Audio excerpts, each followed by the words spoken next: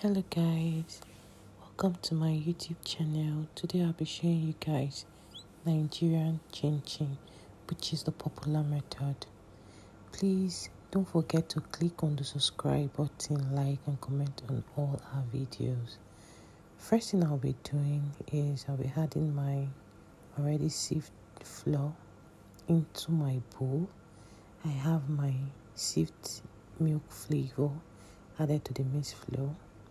And then I'll be adding my granulated sugar. Then after that, I'll be adding my nutmeg. The reason why I added my milk flavor is to get that milk taste. It's optional.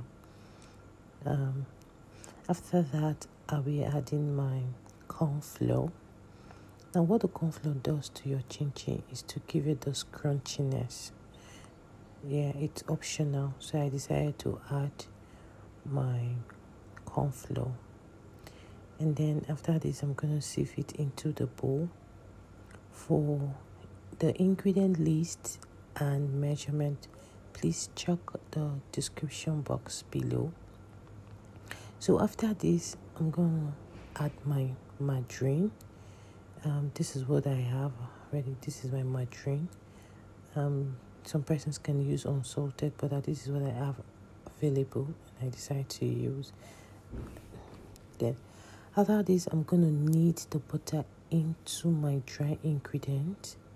Please, while kneading, try and knead gently to avoid spilling off. Still trying to knead properly so the butter can mix well, very well.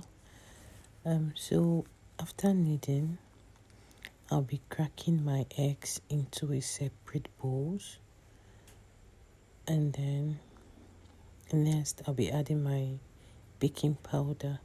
But it's advisable you mix all dry ingredients together and mix gently before adding your wet ingredients. So I'll be sieving my baking powder into the bowl and mix gently before adding my eggs.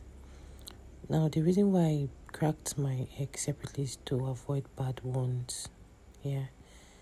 So I'll be adding this, and next I'll be adding my liquid milk. I'm using my liquid milk because I want it to have this milk flavor and very rich. Now, if you don't have your liquid milk, you can as well use your powdered milk and mix with warm water. So I'll be adding my 2-can liquid milk into my bowl.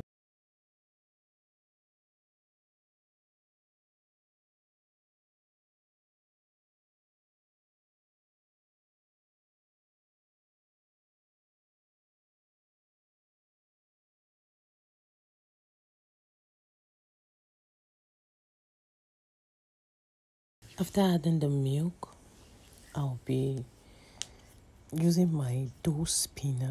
This is actually the first time I'm using my mixer to mix my chin chin dough. So it's actually my first time trying it. So I'm going to mix gently with the dough until it mixes properly. So after that, I'll be using my spatula to mix gently again.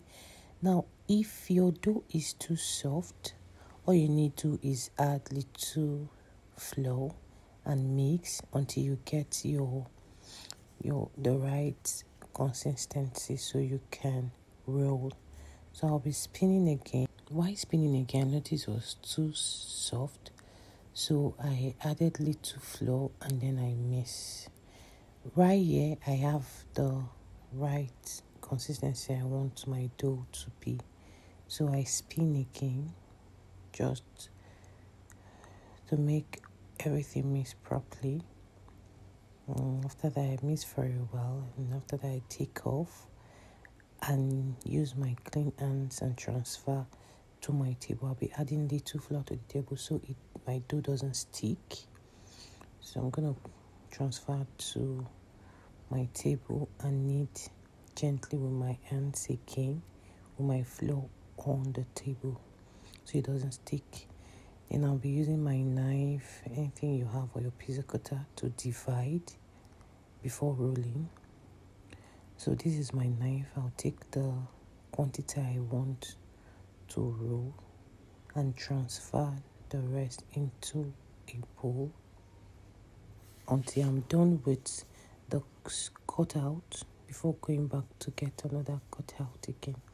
So I'll be rolling this to my desired size. Now the size depends on how crunchy you want your chin chin to be. So I want it very crunchy, so I'll be slicing into smaller shapes. So you can decide to get any shape of your choice. So this is the size I want, and then I'll be using my pizza cutter to slice gently. Yeah, so this works very faster for me, vertically and horizontally. So you can get your desired shape that you want. This is what I want. Remember, I said I want it very crunchy, and that's the reason why it's very small. Yeah, so, and this is me dicing the other way around to get it. Yeah, while doing this, I already have my vegetable oil on the fire. It's heating up. So after dicing to my desired shape, all I need to do is transfer my chin chin into my vegetable oil.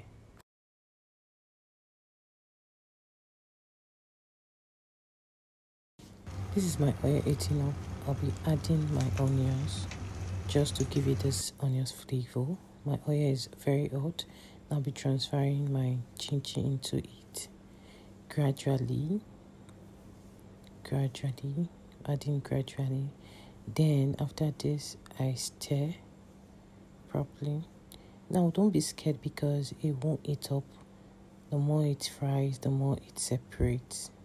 Yeah, so after that, I add the light set and then I begin to stir. So I stir this. I don't leave it for too long before stirring so it doesn't get burnt. So I stir just to get that very fine chin chin. When you leave for long, it definitely get burnt. Now this is almost ready, and then I'll be taking it out to my sieve where I have my sieve and my paper towel to drain out the oil. Finally, our crunchy, yummy chin chin is ready. Please do not forget to like, subscribe, and share all our videos. Thank you, and I'll be seeing you on our next video. Bye.